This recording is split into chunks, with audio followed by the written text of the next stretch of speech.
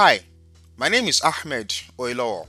In this video, I'll share with you another step-by-step guide on how you can use Power BI online service without having a work or school email.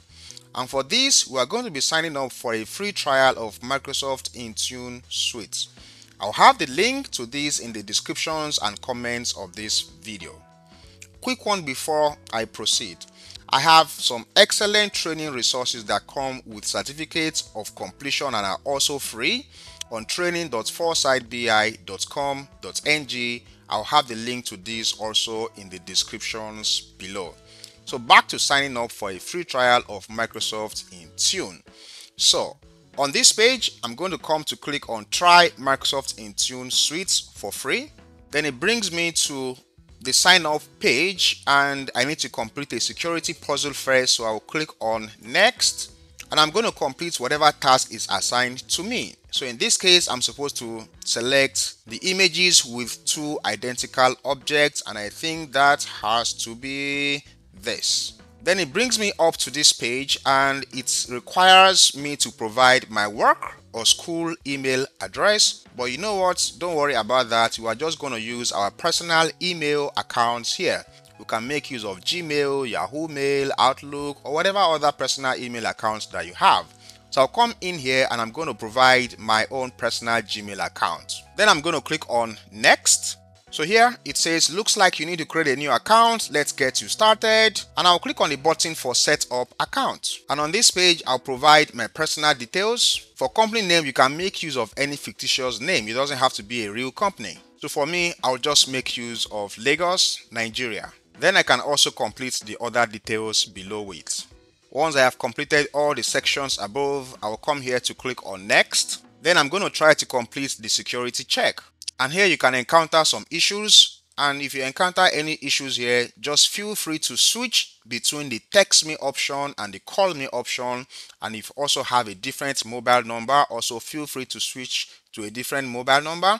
Another thing you can also do if you encounter issues here is to switch your internet network provider to a different internet network provider. So I'm going to select the call me option and I will click on send verification code. Once I have my code complete, I'm going to click on verify. Then it brings up my username as Ahmed Oilowo at lagosnigeria.onmicrosoft.com. You can actually customize this domain name. You can also customize the username as well. If you do that, remember to click on the save link here. So I'll go ahead to provide my password. I'll create a new password essentially. Once that is complete, I'll go ahead to click on next and I'll simply wait for the account creation to be complete. Once that is complete, I should take note of my email, which is ahmedoilowo at lagosnigeria.onmicrosoft.com. You can also click to save or to print this. All you have to do is commit this email to memory and also not to forget your password. So I'm going to go ahead to click on this Start Using Microsoft Intune Suite Trial. I'm going to select my new account from there, or I can simply just log into that. And that's it. You can now go ahead to sign into powerbi.com. On the sign in page, we are going to select our new account or provide the new account details. Again, I'm going to solve this security puzzle. This is also for two identical objects. I think that's it right there. Then I'm going to provide that same email address, Ahmed Oyelowo at lagosnigeria.onmicrosoft.com. I'll click on next and it says, looks like you're already a Microsoft customer. Sign in as this to get a Microsoft Fabric free with your account. I'm going to click on sign in and then I'll also complete these details. Then I can scroll down and select get started. Thanks for signing up for Microsoft Fabric free. You're welcome. I'll select get started and it should log me into Power BI online service.